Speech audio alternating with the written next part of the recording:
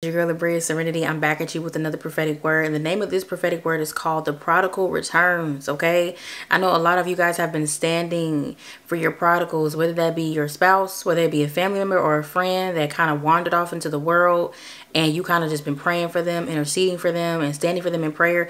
This is the time where they are getting ready to return to you. Okay, this is the moment that we have all been standing for. This is the time where they are getting ready to finally come back. Some have already turned their lives over.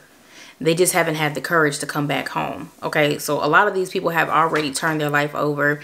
A lot of them have already said, yeah, I can't do this anymore. A lot of them have already reached the point where they're like, I need a change, you know, but they didn't have the courage to come back to you. They didn't have the courage to come back and do what they needed to do. But in this hour, the Lord is giving them that courage.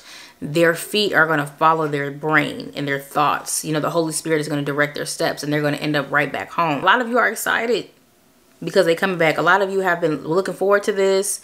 And you'll know that this word is for you because the Lord has already confirmed this to you. The Lord has already told you that they're coming back in soon. Like he's already told you probably in your prayer time, sent you a dream and told you that your prodigal is getting ready to come back. So you are in expectancy of their return like any day now. There's a part of this that I think a lot of people need to prepare their hearts for, because a lot of people have these expectations that when their prodigals return, especially if it's a prodigal spouse, that when they come back, that it's just going to be like some type of fairy tale, you know, or it's going to be like, you know, your prodigal wife or your husband is going to come back and they're going to step up and they just going to step in and everything's going to be peaches and cream, when really, you know, they're going to come back empty-handed, back broke.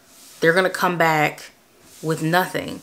Anything that was attached to their old life is going to be stripped from them. Okay, I just released a prophetic word like last month about the rise and the fall of Franklin Saint. If you haven't had the opportunity to go watch that, go ahead and watch that. Okay, and that talks about what's going to happen to a lot of these prodigals. A lot of them getting ready to be stripped of everything. So I know it's going to be kind of weird because a lot of you guys have been watching your prodigals through a different lens. You've been watching them through social media. You've been watching them, you know, just from a different perspective, and it seemed like they've been living the life. They seem like they've been doing well. They seem like they have everything that you know, that they need or could ever want to provide for you and the family that you're going to create together. But you guys have to understand that the prodigal son in the Bible left home with everything, but he came back with nothing. Left with wealth. So he was in the world living it up. He had women at his side. He had the friends. He had the wine. He had the designer clothes. He was living the life. But then he fell on hard times and he was stripped of everything and he lost everything. And it was then that he came back home. So a lot of these prodigals coming back broke. They coming back without nothing. And some of you guys need to check your heart posture. Are you still going to be standing for these prodigals? Are you still going to be standing for them when they come back empty-handed, when they have nothing to offer? Are you still going to stand for them? Are you still going to intercede for them? Are you still going to have the patience that you've had all this time while the Lord has been preparing you for them? Are you still going to be standing for them with love, or are you going to resent them? Or are you going to be looking at TikTok videos about the sprinkle lady, about how you should have dated somebody with some money? You know, are you still going to be standing for them?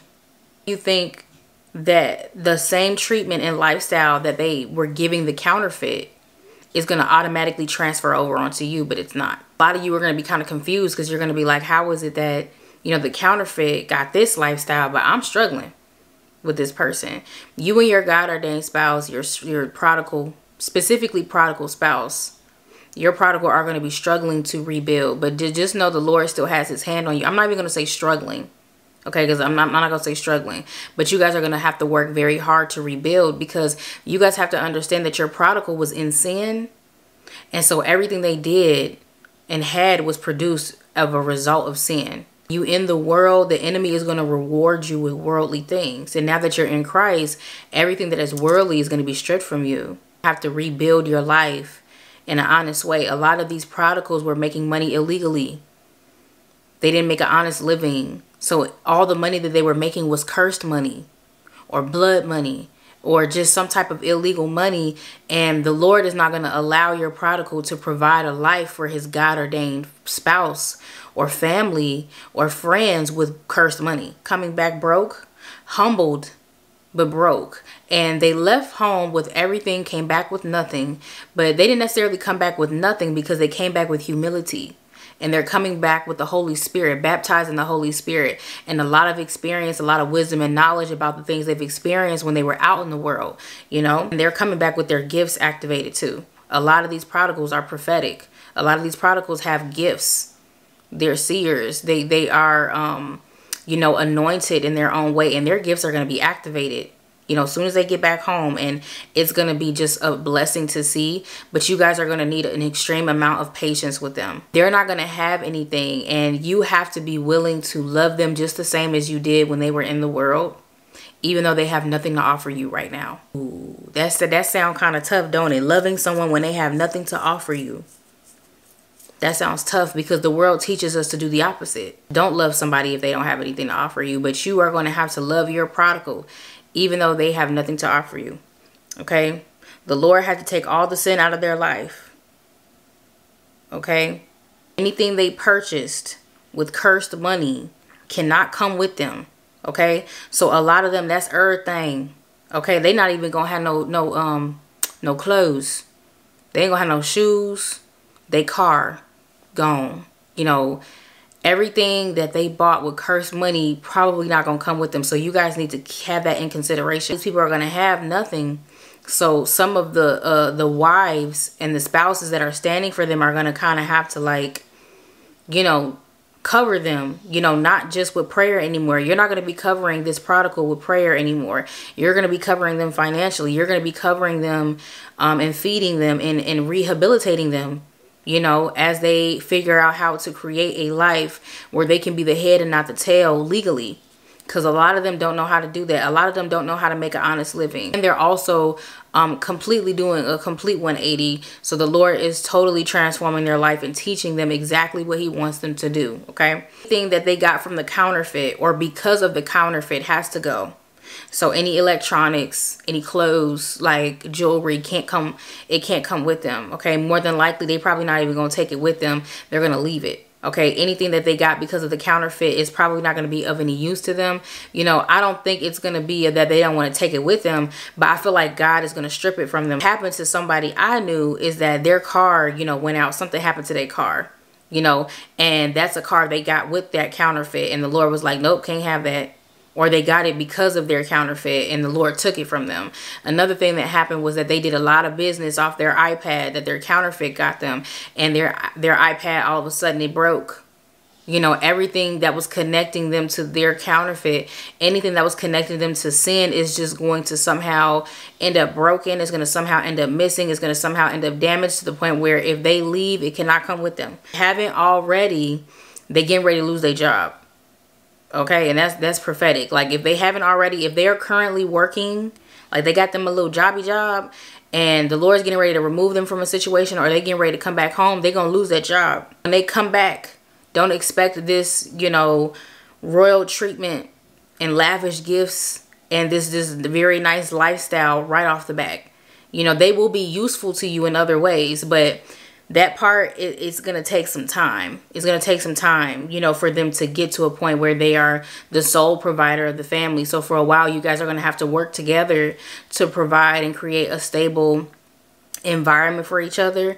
And you're really going to have patience and a lot of communication. While your husband or your wife cannot meet your needs right away, the Lord is going to have your needs met.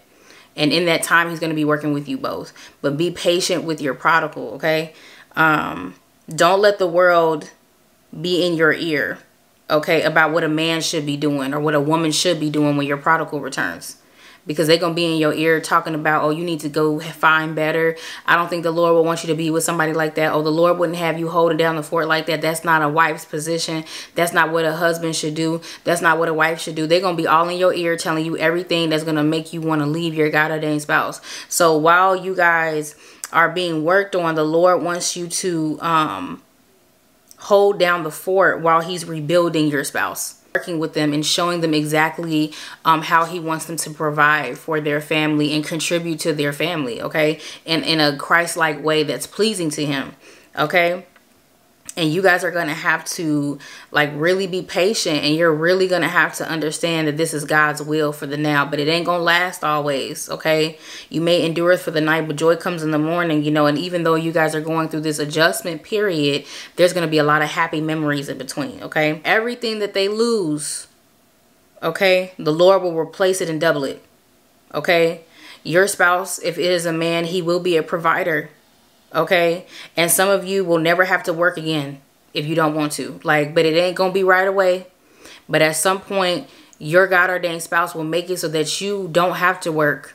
It will be an option, not an obligation. You know, you won't have to ever say, if I don't work, I won't eat. It's gonna be like, I go to work because I want to go to work, even though I don't have to.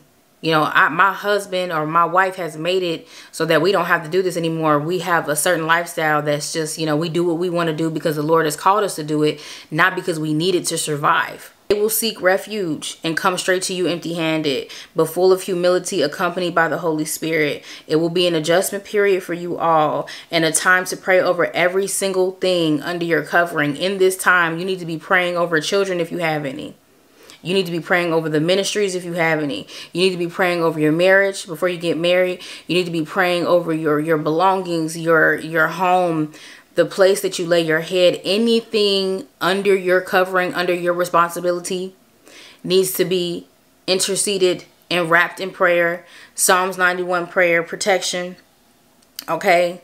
Do not be disappointed if they do not have much to offer you upon their arrival.